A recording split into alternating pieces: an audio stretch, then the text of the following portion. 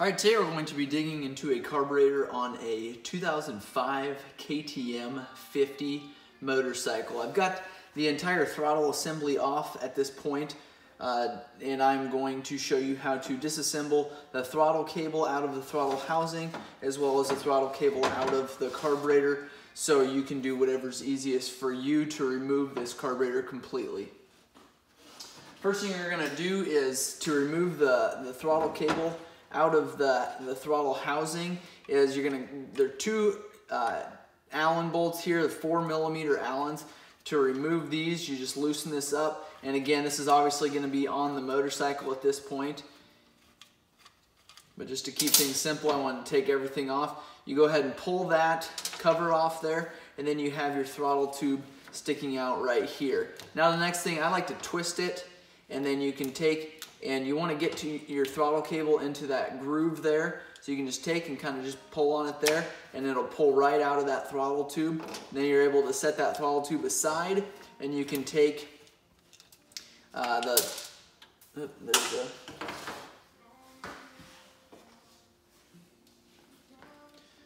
nut fell out of the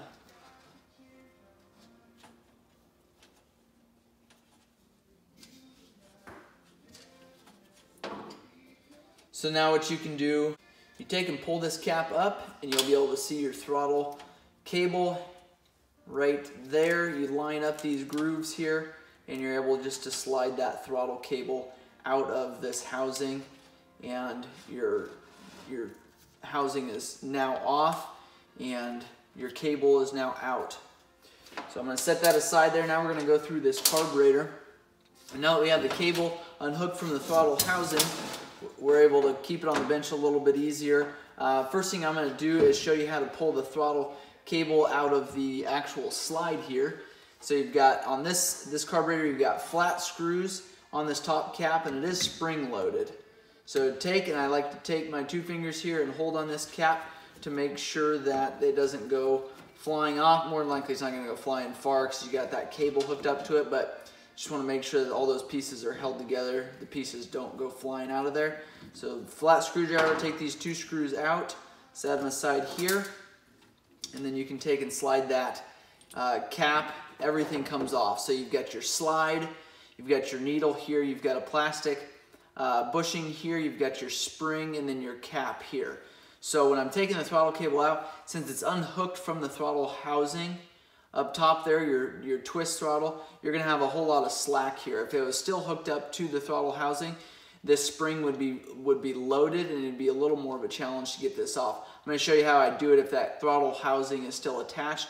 I put that cable run through my middle fingers here, and I just kind of pull that cable up like this.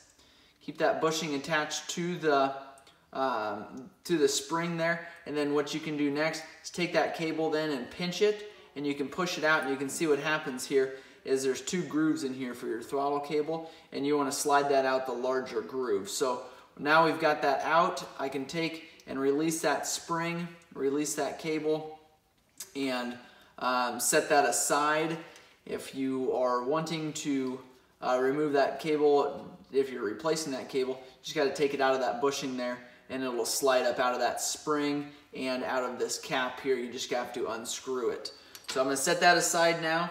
This needle here on this slide is adjustable, so I believe there's 4 different settings, and right now it's the second groove from the top here, but you can adjust that depending on what's done to the motorcycle, what needs done for resizing that or adjusting that slide there. Next, I'm going to go ahead and pull this choke assembly off here. Take a wrench, and it's a brass fitting.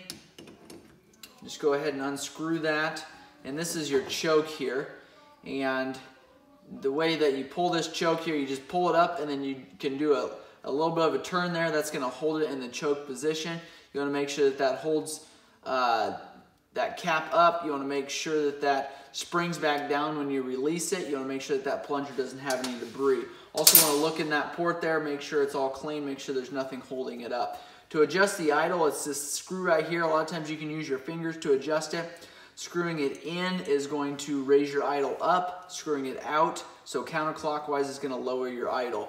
When that slide is in there, you can see when you turn this idle adjust in, when you turn it clockwise, it's going to push that slide, going to lift that needle up a little bit, and that is raising the idle. You'll want to adjust that when you are completely warmed up. The bike is completely warmed up and going to be in the riding conditions that you're going to ride in for the day. So we got your air fuels mixture screw here, and that is spring loaded. The way you set that is completely seated, which means you completely turn it all the way in clockwise till it touches, and then you pull it out the amount of turns that your manual says. Typically it's about 1.5, depending on, again, what's done to your motorcycle. So to remove it, then we're going to set it back to factory settings. So right now all we're going to do is take and remove it. I'm going to show you the internals on this. And you've got a spring in there. This is the screw there. You got a spring, and sometimes there's a washer in there. I don't think on this model there is. So you want to make sure that that spring goes in there properly. You can take, we're going to leave this out for now while we finish cleaning this carburetor. Now we've got 4 flat screws on this bottom bowl here. Go ahead and remove these at that time. And this is typically where you have your issues if your bike's hard to start or not starting at all, or if you are revving it up and it's not completely revving up or it's bogging down.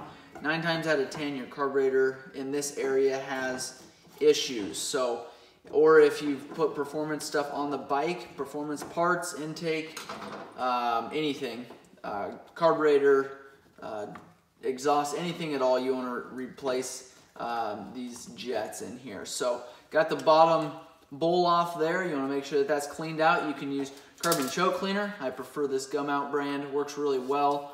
Got a tube on there. You can blow through all the different ports. Now we've got your main jet. Your main jet's going to sit right in the middle here. And flat screwdriver to remove that. Then you've got kind of a brass plate on the bottom there, and you want to sit so it's in this position. You want to sit like it's a bowl, okay? So the lip is going to be facing up. Got your main jet holder here. You can unscrew that. You've got your secondary main jet, which is this one, and this is going to be a little bit smaller port than your main jet.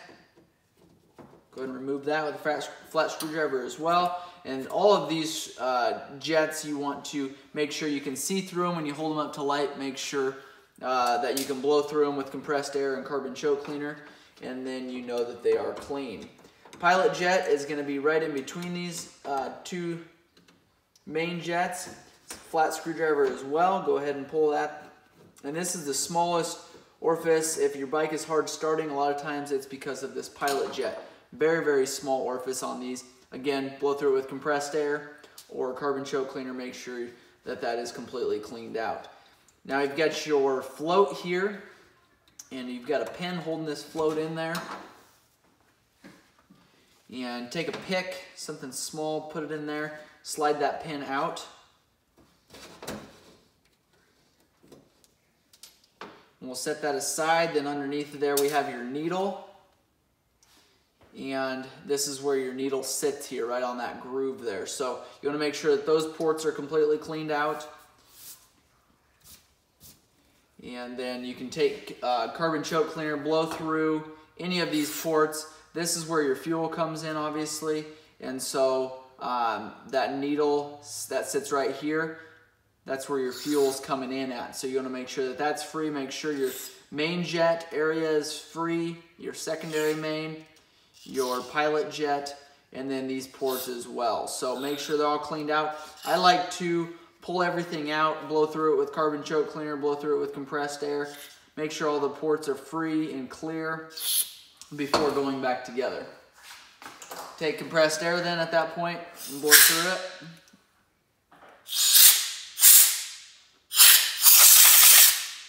And when you got all those ports free and clear, you can start going back together. We've got your pilot jet, again, right in the middle there. It's the smallest one. These are brass jets, so they don't take a whole lot to tighten up. You want to make sure you don't over tighten those.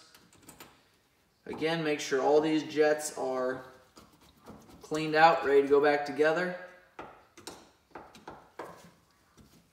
If you need specs on these, let me know. I can let you know what factory is.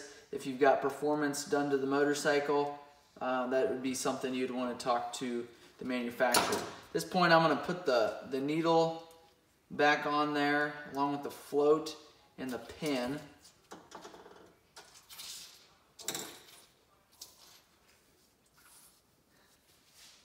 Slide that needle right down into that seat there, and you want to make sure you don't get too hard on these posts here. They are aluminum and they can break very, very easily. If you're having a hard time getting that pin out or getting it back in, I would find a different way rather than just beating on that pin, or you're going to cause some damage. You're going to have to replace that carburetor then if you break those posts off. They're not replaceable. All right, we are ready to go back with our bowl then. Make sure that's cleaned out. You can take Carb&Choke cleaner and clean that out as well. 4 flat screws to go back together here.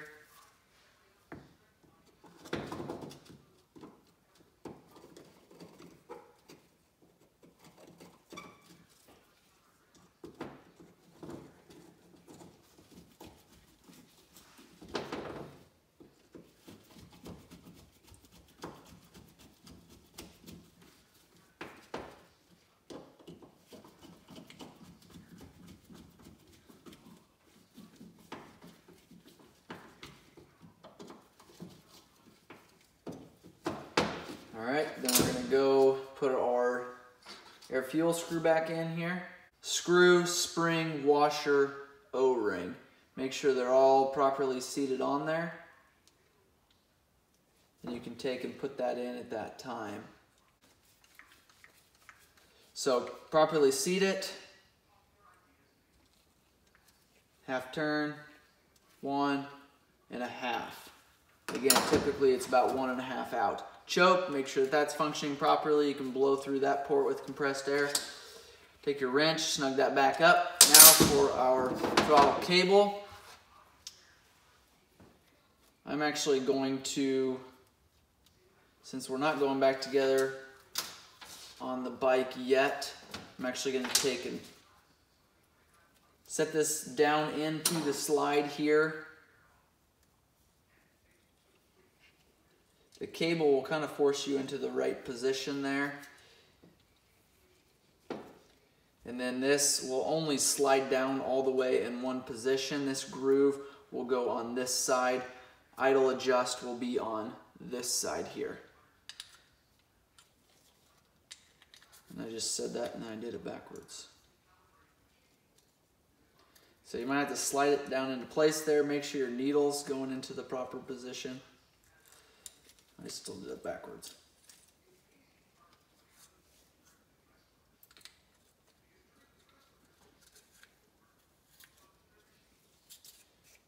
And check to make sure that that needle falls into place.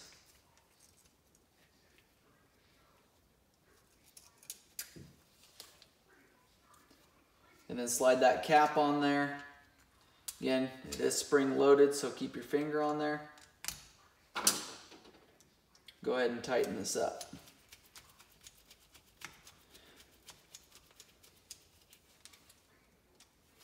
Now that is a carburetor on a 2005 KTM 2-stroke 50 motorcycle. If you've got questions or comments, make sure and leave those below. If this video has been helpful, please like and share it. Please subscribe to my channel if you want to see other videos on this machine. We've got a complete motor rebuild that we're going to do, as well as disassembly and reassembly of the motor into that motorcycle. So keep watching, please subscribe. Thanks a lot.